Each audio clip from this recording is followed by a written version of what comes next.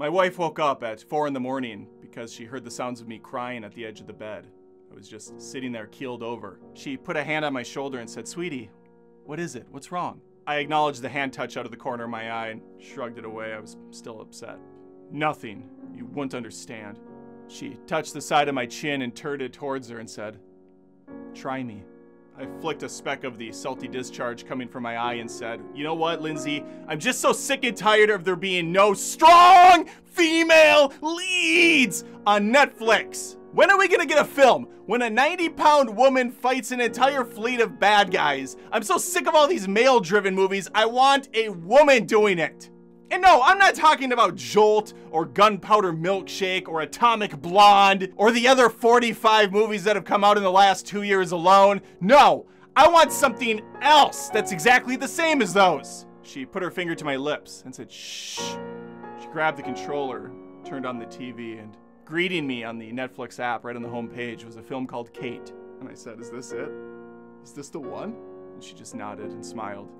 She laid back down on her pillow, shut her eyes, drifted off into a peaceful slumber, thinking all the while, as she always does, why the hell am I still married to this jackass? Let's talk about Kate.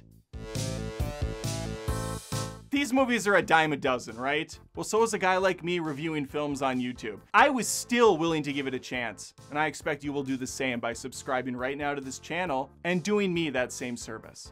Kate stars Mary Elizabeth Winstead as a character named Vanessa. I'm sorry, Kate. How'd I go there? Joining her is Woody Harrelson as Varric, her instructor, her mentor, her dad, her mom, her coach, her everything, really. He picked her up when she was just a youngling, trained her how to be an assassin. Where have I heard this story before? Where's this plot come from? Besides literally every movie that's been coming out lately. Here's the deal though, and this is gonna blow your drawers right off your penis. I actually liked Kate. I didn't love it. It's generic as all hell.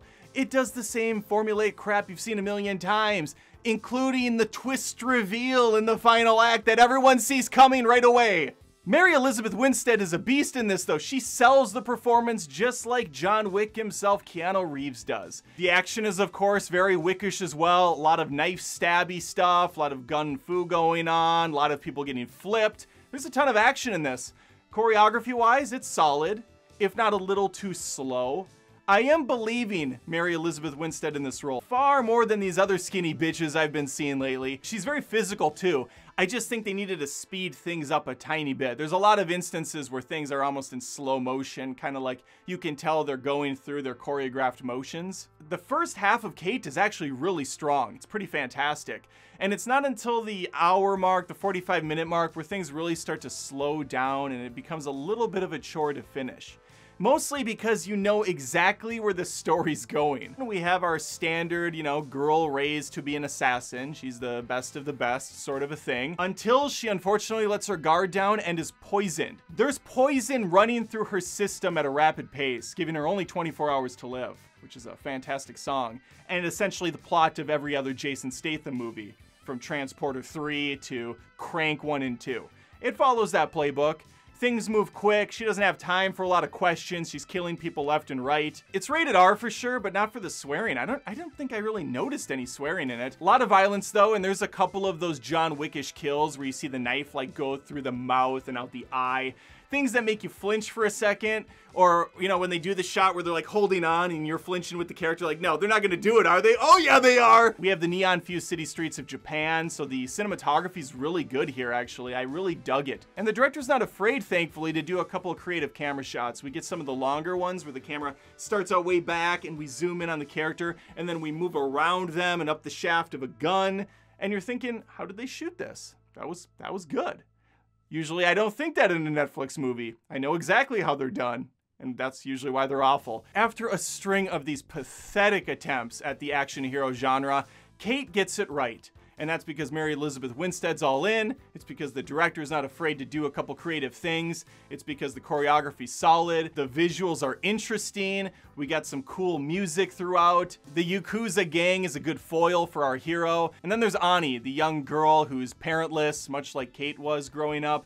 So there's a little bit of bonding there. She feels like she needs to protect this girl.